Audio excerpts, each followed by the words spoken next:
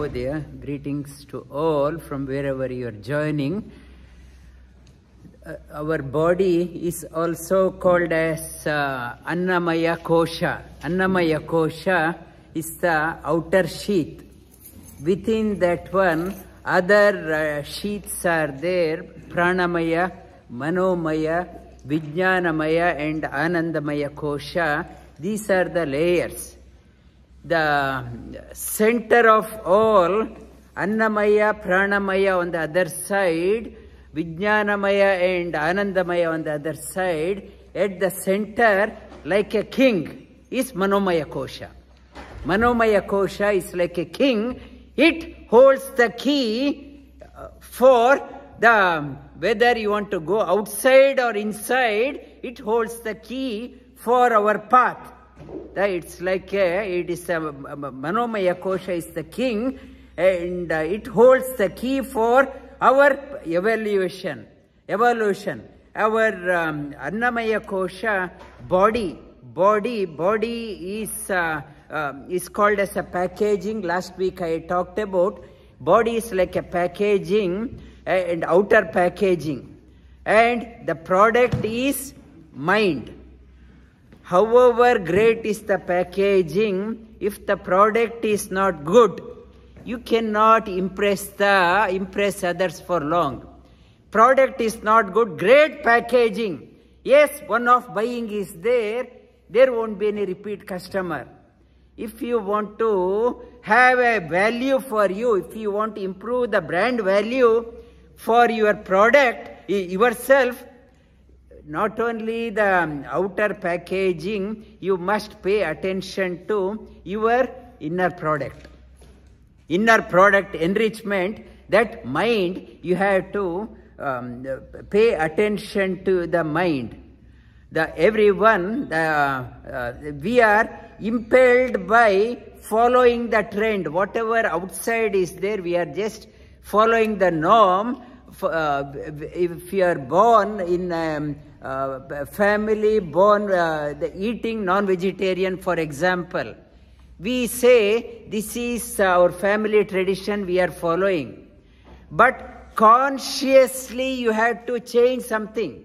Yes, it is a family tradition. We have been eating, drinking alcohol and eating meat. That is the family tradition. It is an action and reaction. It is a coming and it is a following the trend. But to break that one, conscious effort is required. Conscious effort required to change the tradition. It is called as sadhana. Otherwise, we are always saying that we are caught up in the karma of action and reaction. There is no freedom in our life. Whether we are acting or reacting, we don't know. But to change consciously our path, that is called a sadhana. Yes, I have been doing that one. Now I have to change. The changing part is called a sadhana. How you eat, the food you take, the social circle, and your lifestyle, everything, you follow a trend, but to change the trend, go against your mind, general, like water is flowing down, you have to change the water course in another direction, mind flow another direction.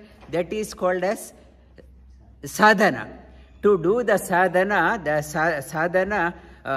Sri Krishna in Bhagavad Gita talks about sadhana is not easy. In effort, I said for the sadhana, come to face-to-face class, cold winter. My trend is I don't want to do, I want to be in a cozy area, but sadhana requires people who are so keen on sadhana, they go to Himalaya also. In search of a teacher, they are willing to go. We are not interested in coming out 2 kilometers away. That sadhana, so much of the energy is required to break the trend and create a new path. In the candle, wax is flowing in one direction. To make the wax to flow in another direction, you have to dig a deeper groove so that it can flow. To come out of the effect of karma and the action and reaction, you have to do the sadhana so that people say there is no freedom. Yes, there is a freedom. Those who do the sadhana, they can lay the path for them in another direction. It is up to you whether you can lay the path.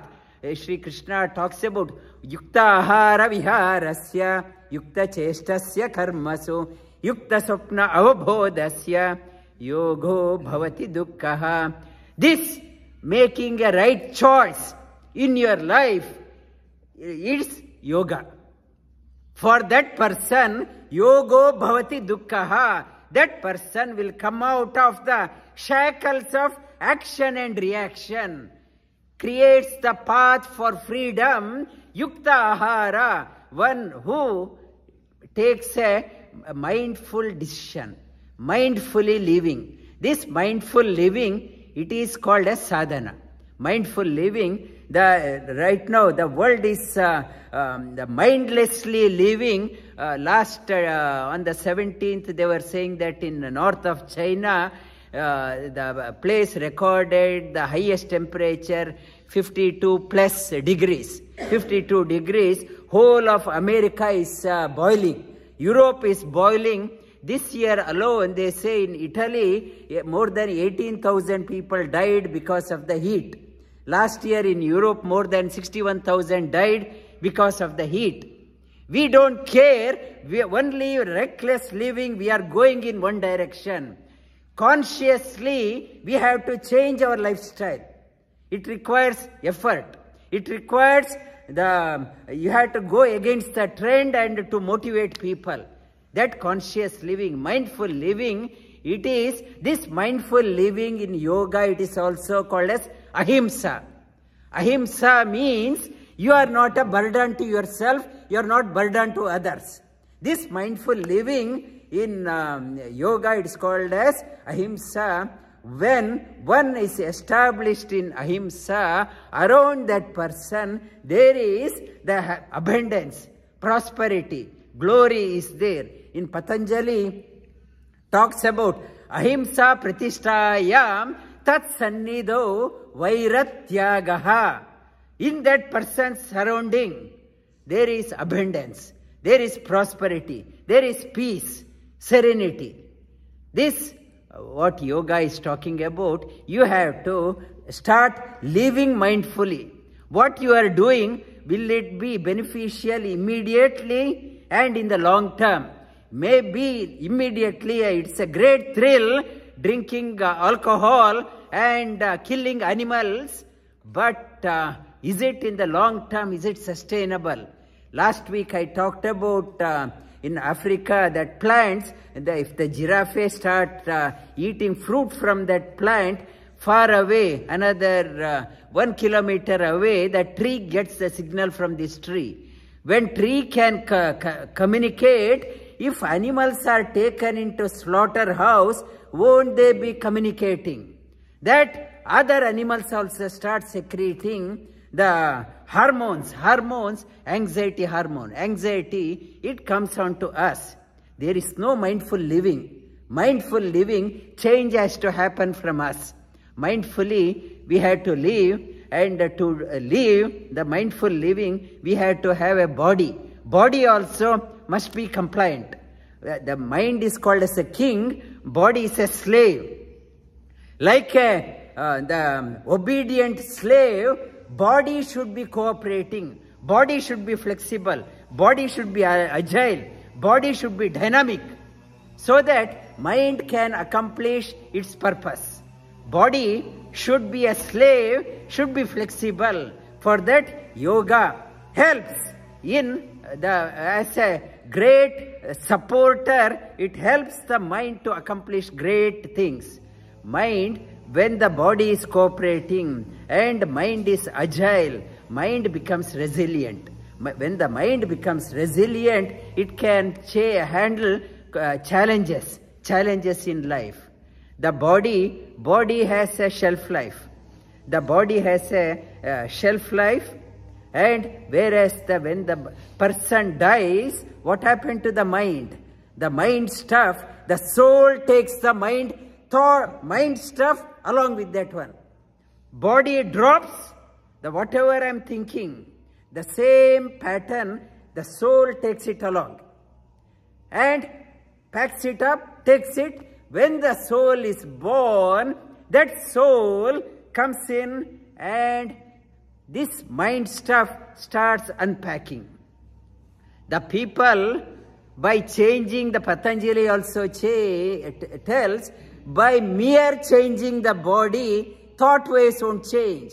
Whatever I have been doing past, same mistake I am continue to do.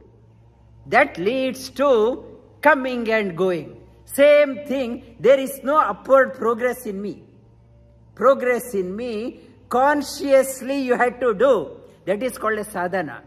Not by impelled by karma, action and reaction. What is consciously doing? Impelled. You had to do the sadhana so that you know when the mind stuff goes, when it gone into another body, I am doing the same thing. I haven't changed. Only the casing, packaging has changed, but inside I am the same old habit, old person. There is no evolution in my personality. For that, body is a limited shelf life, but mind, body, it's a maximum. There is a limit for the body's to growth, but for the mind, there is no limit of expansion. Unlimited potential is there in the mind. Body is small, body follows the trend of a inverted bucket. Body strength goes up to the youth, 25, 28, 30. After that, strength starts declining. Whereas the mind, it is not following if you do the sadhana, mind has a potential to continue to expand before the body drops. Enrich the mind.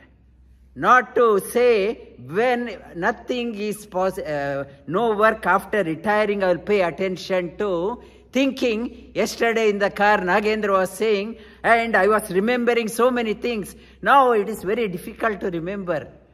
Why? I am waiting too long. When the body is able, enrich the mind. Enrich the mind, not to wait until the too late. You won't remember. Mind won't be, there won't be any progress. When the body is healthy, invest onto your mind and that get maximum. When the mind is enriched, nourishes the soul. That is why soul is taking the mind to various bodies. Like we go to hotel, that restaurant, this restaurant, the soul is taking. You want to enjoy? Go there. You want to enjoy? Are you happy? No, I am not happy. Are you want to go? No, I am not happy. I am not happy. I am not happy. Soul is taking. When the mind is enriched, then soul won't be taking you in all places and make you sad again. And this is the life sutra. Before the body drops, enrich the mind and nourish the soul. Lie down on your back.